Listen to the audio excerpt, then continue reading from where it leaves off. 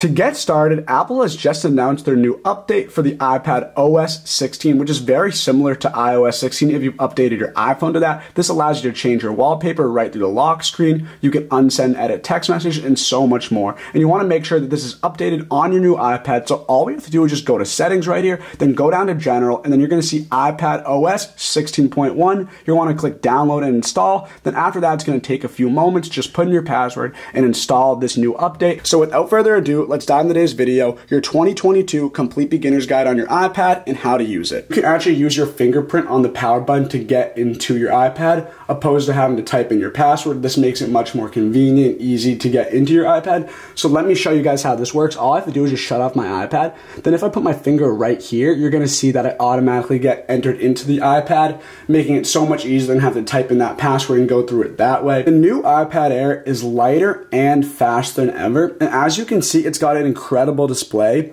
This display is a 10.9-inch liquid retina display, allowing you to see very clearly while using your iPad Air. And on top of this, it also has an anti-reflective coating. So what this means is you're not going to have to deal with any reflections from any light while using the iPad, allowing your experience to be so much better while using this brand new Apple product.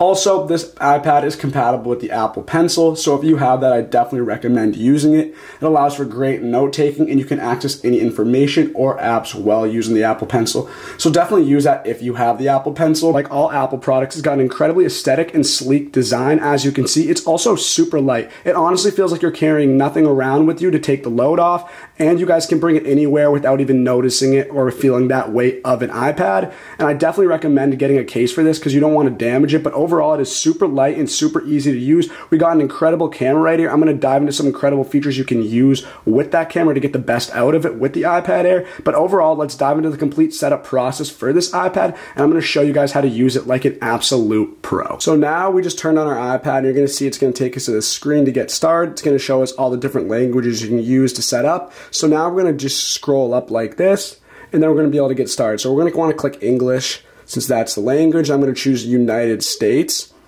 And then it's going to ask you to do quick start. So basically this will happen is you're going to be able to bring your iPhone or iPad near this iPad to sign in and set up. So it's a super easy process. It allows you to get the iPad set up much faster than just setting it up manually. So if you have another iPhone or another iPad, all you have to do is just bring it to the iPad right here, and we're going to be able to download or transfer that data from that previous phone or iPad to the brand new iPad Air, and we're going to get started on that right now. So the next page is going to ask to choose a Wi-Fi network, so you're going to have to connect to Wi-Fi before getting all this information started because you're going to need that to transfer all your data. After you put in your Wi-Fi password information, it's going to say it's going to take a few minutes to load, and then it's going to take us to this data and privacy section. So this icon appears when an Apple feature asks you to use your personal information. So we're going to click continue for now so we can move on to the next step, and now it's going to walk us through some features. So for example, we have a Touch ID at the top of the iPad where the power button is, and it's going to allow you to access or turn on or get into your iPad just using your fingerprint opposed to clicking or entering a password. So we're going to set that up right now. All we have to do is just click continue, and then we have to place our fingers on the top button right here, and then we're going to have to continue to do that until it's fully set up. So this might take some time, but you guys, I'm sure, have done this before. So we're going to continue to do this until it is fully set up. So now our fingerprint is added. I only use my left hand, but depending on what you like to use for your hands, it's up to you. I just use my left hand for the sake of the video, but you can also add fingerprints later on for any of your fingers or any person to get into your iPad, but you can set that up later. But for now, I just use my one finger on my left hand. But like I said, you can go back to that later. We're going to press continue now. And then you can add another fingerprint if you want, but all you have to do is just rotate and roll an additional fingerprint to easily unlock your iPad with either hand. So if we want to set that up, it's going to be on the side of the iPad right here. So we're going to set that up with my right hand now, and let's click continue. It's going to ask you to create a passcode in case you don't have access to using your fingertips or if you want to put in your password manually. So just put in any password you think is going to keep your iPad safe and secure, preferably a number or a password that you only know or any of your close friends or family know. So once you do that, just come back to this video, but just make sure to create a password in case you're not using Touch ID on your iPad Air. So if you have an iPad that you previously had before the iPad Air, all you have to do is just bring that iPad over next to this iPad Air, and it's going to transfer all the data wicked easily from that iPad to the new iPad. I unfortunately do not have an iPad. All I have is an iPhone, and it does not work to transfer an iPhone data to the iPad. iPad. So for the sake of this video, we're going to do setup manually, which is completely fine. It doesn't take as quickly, but we're going to get started on that. But if you do have an iPad previous to the iPad Air, you can just transfer your data from simply bringing your iPad to your new iPad Air. But like I said, we're going to set up manually for the sake of this video. I want to take a moment of your time to introduce the Penable Stylus for the iPad, which lets you easily write and draw on your device. The Penable Stylus offers the same quality as the Apple Pencil at a third of the price, giving you the same great features for less of a price. When you unbox your stylus, your product will come in a sleek and stylish exterior of either black or white, along with a convenient USB-C charging cable. With an incredibly strong battery, the stylus will last for 2 hours with just 5 minutes of charging and 10 hours when fully charged, giving you uninterrupted writing time at all times. The tip of the stylus also easily screws off, so you can switch it out with a new one as needed. And another convenient feature of the stylus is that it does not require Bluetooth. Simply tap it on your iPad screen to sync and start using it right away. And with pixel level precision, you'll get no offsetting between the pencil's location and its marks, allowing you to write and sketch with incredible accuracy. Once you're done using it, the stylus will even magnetically snap onto the side of your iPad, allowing you to easily carry it with you, so you'll never have to worry about losing it. With a slim, portable design and incredible functionality at a great price, the Penable iPad stylus is the perfect accessory to enhance your device, and you can order it today using the link on the screen or in the description. Enjoy writing and drawing with your Penable stylus. So now it's going to take us to this page where it says choose backup, and then it's going to show the options you have. So as you can see, we have Andy's iPhone from yesterday at 8:39 p.m., the iPhone 12. So we're going to click yes right here and choose that. So restore from iPhone backup, we're going to click OK. And now it's going to take a second to load, but you can choose what you want for that. And then it's going to say make this your new iPad. So here's everything you set up as you had it on your phone. So I agree with that. I'm going to click continue. This is what I want. And now this is my new iPad, and it's going to take all my previous information that you can use from your phone and transfer it to this. So I'm going to click yes and click continue for that. And then it's asked to add a card. I'm not going to do this right now, but you can just click add this card to wallet later.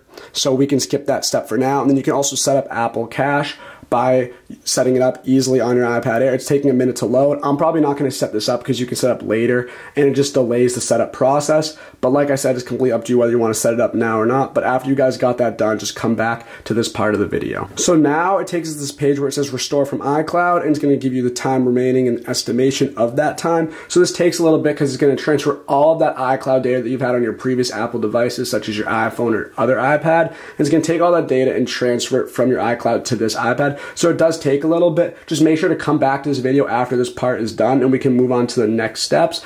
But like I said, tons of different ways you can transfer the data. I chose iCloud backup, but then again, if you had a previous iPad, you can just transfer the data directly or choose one of the following options. On the lock screen, all you have to do is just double tap or tap your iPad Air's screen. It's going to take us to the home page with the time and the date, and then that's all on the lock screen. But I'm going to show you guys how to get into your iPad Air. There's two ways, like we discussed earlier. You can use your fingerprint or you can use your passcode. So if you want to use your passcode, all you have to do is just swipe up like this. It's going to ask for Touch ID or enter your passcode, and you can enter your passcode manually, whatever you set up. But if you want to get in easier without having to type in all those numbers, you can just use the Touch ID, and all you have to do is just click right here, and then you're going to be into your iPad, and it's going to look like this. As you can see, the screen is super high quality, really good display. And as you can see, if we scroll around, there's going to see that a lot of these apps haven't loaded yet. But that's no big deal. It just takes a little bit of time since you just transferred all of that data over. But as you can see, the iPad has an incredibly large screen,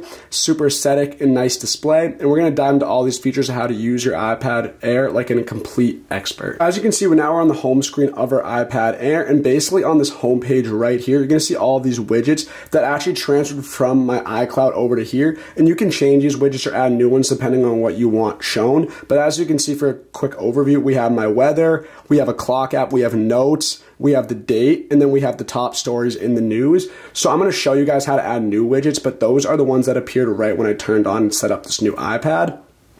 But if you want to add a new widget, it's super easy to do. All you have to do is just hold down the screen like this, and then it's going to start to shake. All the apps are going to start to shake and move. Then you're going to see this plus button right here, and that's where you're going to add a new widget. But before that, you see all these minus buttons right here. These are where you can delete or remove apps from the home screen. I'm going to show you guys how to do that later, but to add a new widget, all you have to do is just click plus right here.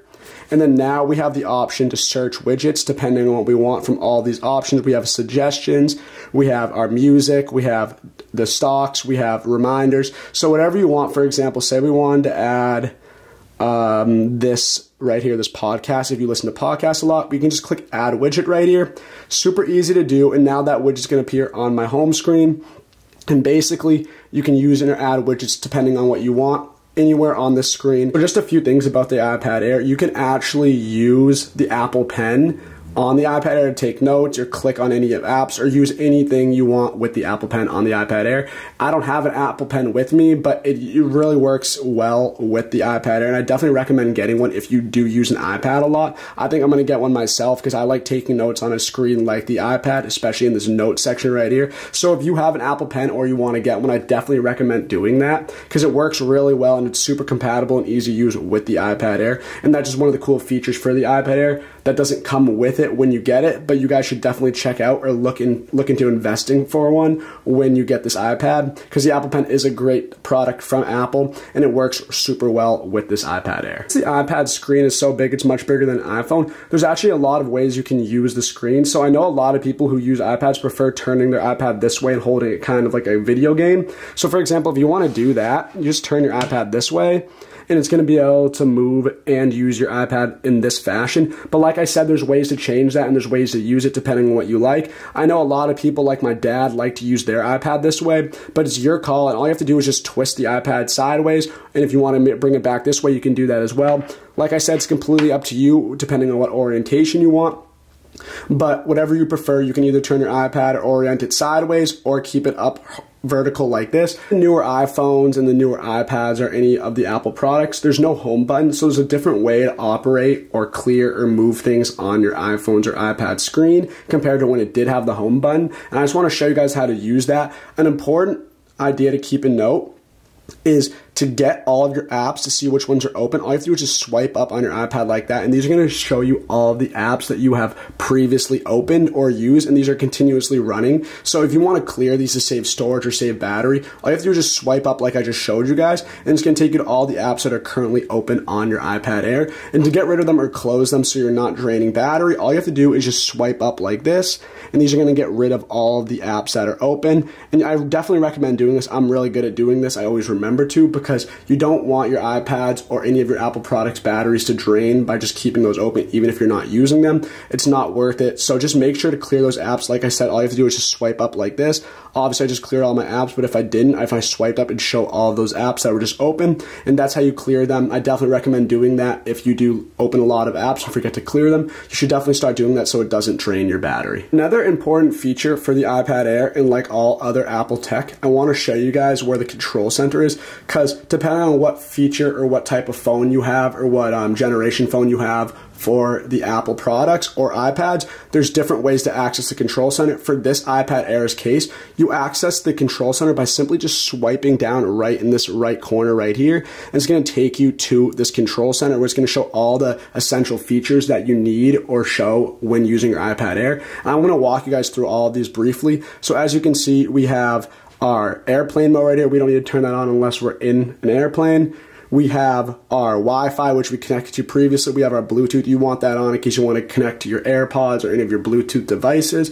And then we have this button right here, which is essentially your AirDrop. And this allows you to AirDrop or send photos, files to any of your peers or colleagues just by clicking on it, on that photo, and it'll automatically appear on your colleague's Apple device. I don't have a colleague with me right now, but if I did and I wanted to share a product, I could have AirDrop turned on, and that file would be sent to them without having to send it manually through a text message or an email. So that's one feature you guys definitely want to check out when using your iPad Air if you want to send photos or files to any of your friends.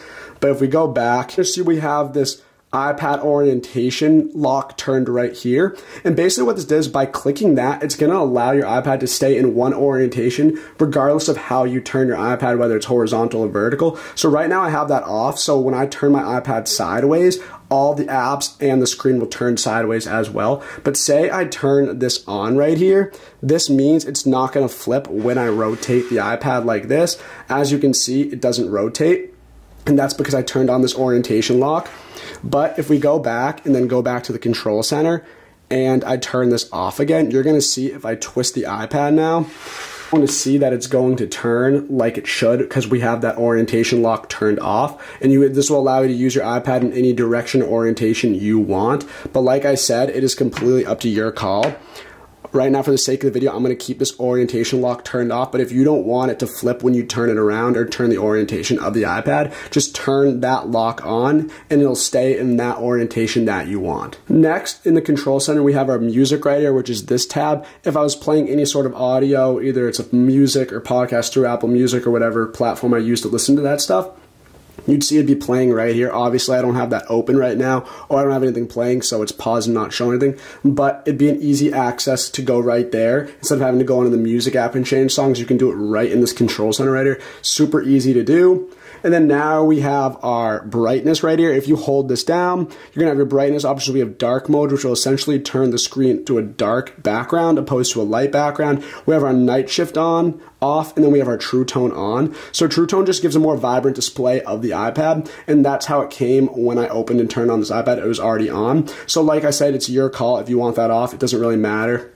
There's no big difference in battery drainage with that on or off. And then also I want to talk about night shift because it is important. When you go on your phone or any screen at night, you can actually damage your eyes by staring at the bright lights or the LED lights for too long. So to reduce the strain on your eyes and help you get better night sleeps, I recommend turning night shift on before you go to bed if you want to go on your iPad or your iPhone. This way you'll be able to have less strain on your eyes before going to bed, and you won't have that headache, and you'll be able to fall asleep easier. By turning night shift on, this will allow you to have a dimmer, more like yellowish orange screen, which is less strain on your eyes. So before you go to bed or it's night or whenever you're in the dark, I definitely recommend turning that on so you reduce the strain and you can get a better night's sleep without damaging your eyes. And I definitely recommend turning that on, but for now, since I'm not going to bed nor I'm in the dark, I'm going to keep that off. And like I said, dark mode, that's just going to turn the screen black like that, as you can see. I preferred having the light screen on, so I'm going to shut that off. But like I said, these are all up to your preferences of what you want on and what you don't want on for brightness. So I'm going to shut that off. And then lastly, we have the brightness obviously right here. So you can adjust that however you want. I like where it's at right now, but say it's too bright, you can just turn that down super easily. Then lastly, we have the volume right here, super easy, not much to say about that. We have the volume, you can change that however you want it. And then we have these four right here. So we have the camera. This takes you directly to the camera if you don't want to go to there manually. But I'm going to show you guys and walk you guys through a little bit about the camera in a little bit because it's incredible on the iPad Air. We have our ringer, we have our stopwatch, and then we have this right here, which is basically our notes, because the iPad's great for taking notes. Like I said, it created a whole different section on the control center for that. So I would definitely recommend taking iPad notes on your iPad if you want. And I'm going to walk you guys through some notes features in a little bit on the iPad. Like I said, it's even better with the Apple Pen. But like I said, if you don't have that, you can just use your finger.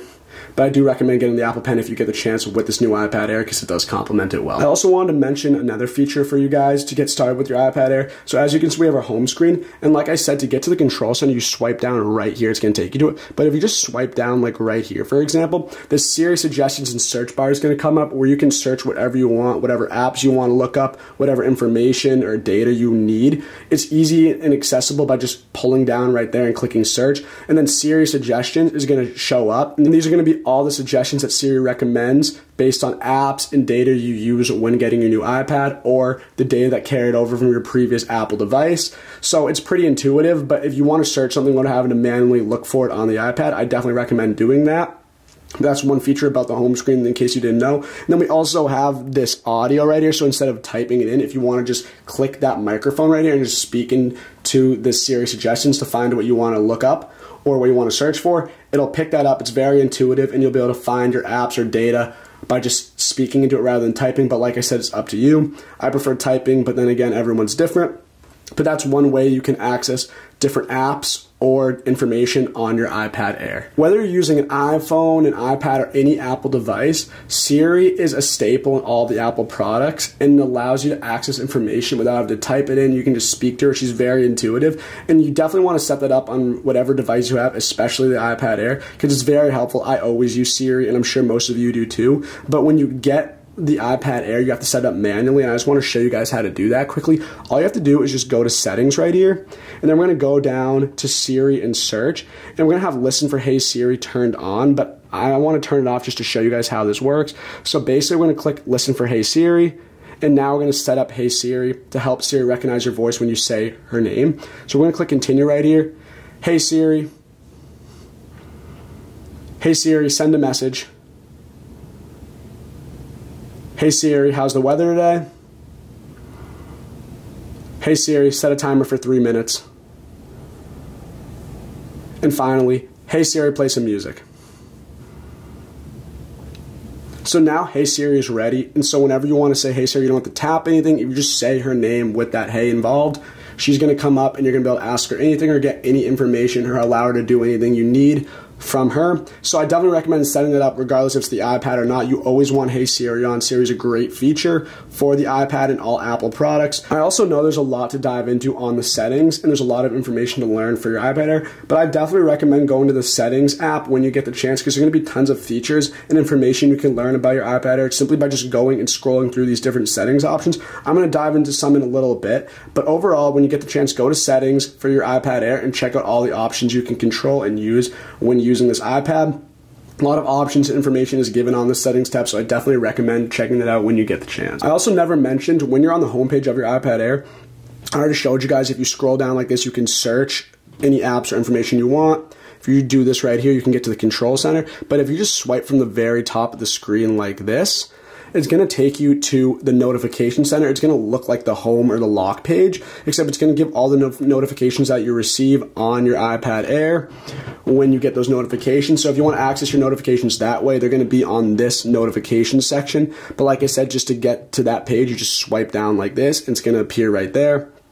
Super easy to do, but I just wanted to run that by you guys in case you've never used an iPad before. Since the iPad is relatively large, it's definitely worth using the camera so you can get a better view of what you're looking for. And like I said, for the iPad Air, the camera's actually incredible. So I'm going to go to the camera app right here. I'm just going to show you guys exactly how the camera kind of looks. So basically, if I pick it up, the camera's really incredible. I don't know if this gives you guys the best idea of how it looks, but from my view, it's very incredible. It gets all the details. And like I said, with any iPhone or Apple product, there's tons of different features you can use when using your camera. So definitely check those out when you get the chance. If you want to take a video, photo, different types of photos like panoramic, square, portrait, all these options you can do. So as you can see, we're on the home screen. We have all of our widgets and apps throughout here, but as you can see, we have the staple apps that are below right here, like your messages, Safari, music. These are all the apps that come with the iPhone and are used a lot, that come with the iPad as well.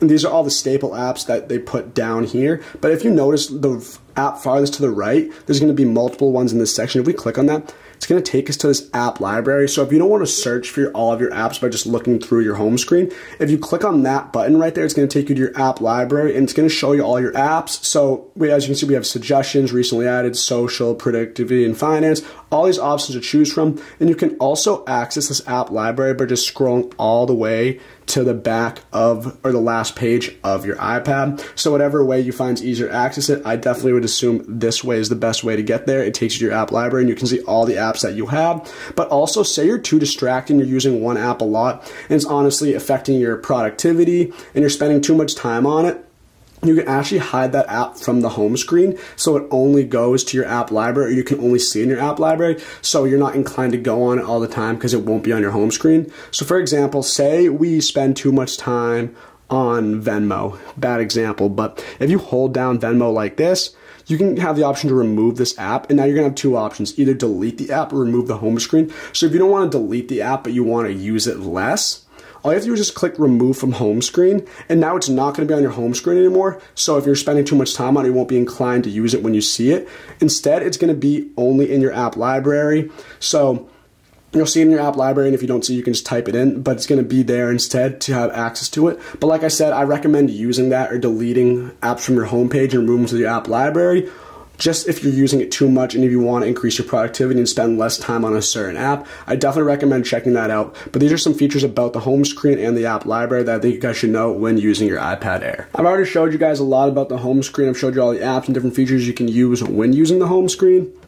But I also want to show you guys what happens when you swipe to the other side or the other end of the home page. So as you can see, we have all our apps this way, but if you swipe all the way this way, it's actually going to show you this top stories and all this other information about your iPad to the left. So for example, we have our top stories, we have our calendar, we have our weather, we have our location, our data usage, or what percentage of apps we're using the most on our iPad. We have our battery percentage, we have our tips section, stocks, all these different information, and you can edit this depending on what you want. So if we click edit, you can choose what you want in this section or delete what you want. And when we click plus right here, you have all the options to choose from different features or suggestions on your Apple iPad. But like I said, I like these options, but if you want to add anything on this left-hand tab for your iPad Air, you can do that. It's a similar option to the widgets like I showed you guys earlier. But like I said, you have all these options if you swipe to left if you want to get some information or learn something about your iPad or see how much data you're using.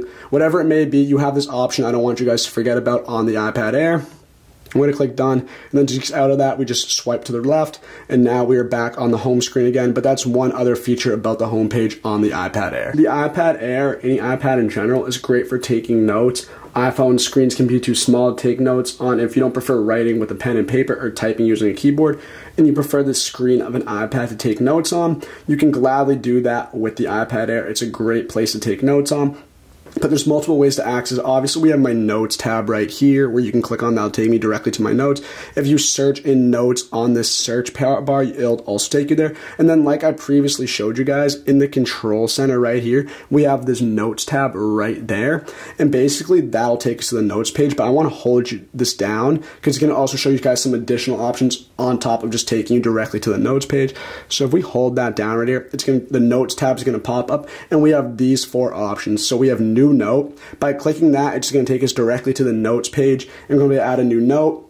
If you want to write down or jot something down quickly to keep it in your memory or remember it for later, that's one option. We have a new checklist. So this is going to take you to a checklist you can create on your notes section. So for me, I usually use the note section to take groceries or put down my grocery list, and then I'll make that into a checklist where I can add or check off the groceries I've already bought or what I need. So for example, if we do a new checklist right here, it's going to take us out and it's going to create a tab right here or dots to follow what you want to put in. So if you want to put in groceries or whatever type of checklist you want to put down, if you want to stay productive or whatever it may be, just put those in, and then it'll continue to add dots to put in new checks.